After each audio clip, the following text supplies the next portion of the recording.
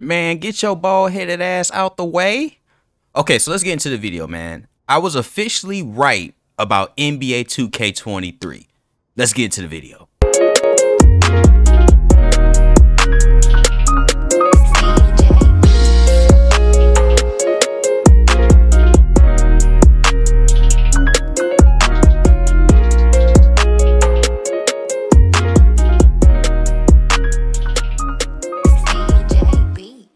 So not too long ago, I dropped a video saying that NBA 2K23 reminded me of 2K18. That video did extremely well, and I want to first off thank everybody that checked out that video. If you haven't, you definitely should. So there will be some type of context to what I'm about to say in this video. As I've said before, I am not one of those content creators that's going to bring up problems with the game and not try to bring solutions. And so today I'm going to talk about what I said in that video, how it's already starting to pass and basically what I'm saying to be true, and how we can fix some of these issues. Now, if you don't believe me that NBA 2K23 is dying, not because it's not a great game, but because of the way that this game is formatted right now towards content, let's take a look over at Twitch right now and show exactly where NBA 2K23 is ranked right now in the catalog on the page.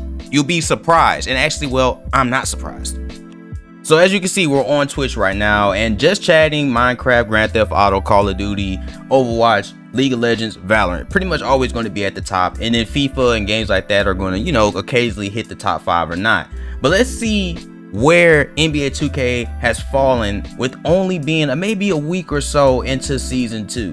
Now, as you can see, we're going lower and lower and lower, and games that pretty much have a extremely niche following are still games that are higher than NBA 2K right now. Gundam Evolutions, God of War, the first one, has more views than NBA 2K right now. The Plague Tale has more views, A Dead Night, and then as you can see all the way down here with 3.9k viewers is NBA 2K, with Colder Man having about 389 views right now. Now again, right now, the streaming for on Twitch for NBA 2K is top heavy. So once you get past like the first couple of pages, it drops off pretty significantly from 56 to 35, from 35 to 26, from 26 to 23, and so on and so forth, with a lot of different people holding, you know, over about 10 views. And what I said in my last video is that NBA 2K23 is going to be a great year for content creators or smaller content creators to blow up, because once the cycles of these other games start to go, there's nobody going to be here to play these games. Nobody's going to be here to stream these games. And one of these reasons is going to be because it's Battle Pass level 40 system. So I know what you're asking me. Veezy, why does it matter? What is it about the Battle Pass that's hurting the game? And I'm going to tell you guys what's hurting the game. It's the fact that the Battle Pass isn't hard to complete. And then once you complete it, there's no incentive to come back to the game. I am already a 35, or about to be a 36, with 32 days left in this season. I will hit 40 probably within the next 3 to 4 days. So at that point, I am now going to be three weeks plus of having absolutely nothing to do, especially if I don't give a damn about Legend. Now, I'm going to go for Legend, so which means I'll still be on the game occasionally. But now with Call of Duty coming out now, and it probably, we'll get Warzone within the next week and a half, 2 weeks. I now have 28 days, 28 plus days of having another game that I can play, make content on if I choose to, which I won't. But if I choose to, I can play Call of Duty Warzone and then have stocked up saved NBA 2K footage and keep uploading that footage as if I'm still playing the game until I decide I want to come back when the next season starts. But I will then at no point have no obligation to stream the game. And see, this is what I was telling people in my last video.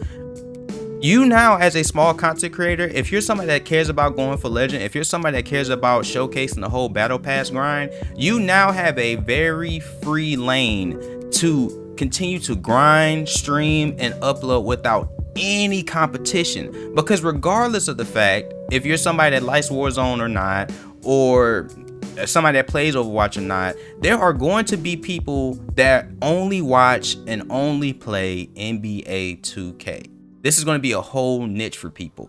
I don't bring up problems without solutions. And I'm trying to tell NBA 2K, if you want viewer retention, if you want people to continue to stream and play the game, you cannot have such a very short-sighted system of rewarding players, because at the end of the day, just like with Legend, if it takes about 4 to 5 months to hit Legend, there's going to be somebody that hits it in three or 4 months. Maybe somebody might even hit it in 2 months. If it takes about 10 days to complete the battle pass, somebody is going to do it in 5.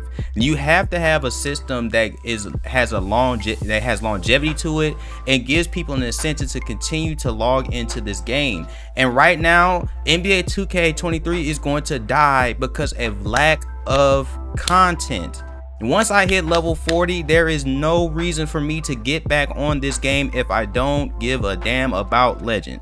And again, most of the people who are playing NBA 2K23, a good 95% of people don't give a damn, nor will they hit Legend. And at this point, they're just happy to hit level 20 on the battle pass to get whatever it is that reward might be. Or some people just want to grind just enough to get the 30 to get the skeleton and really don't care if they get the 40 reward.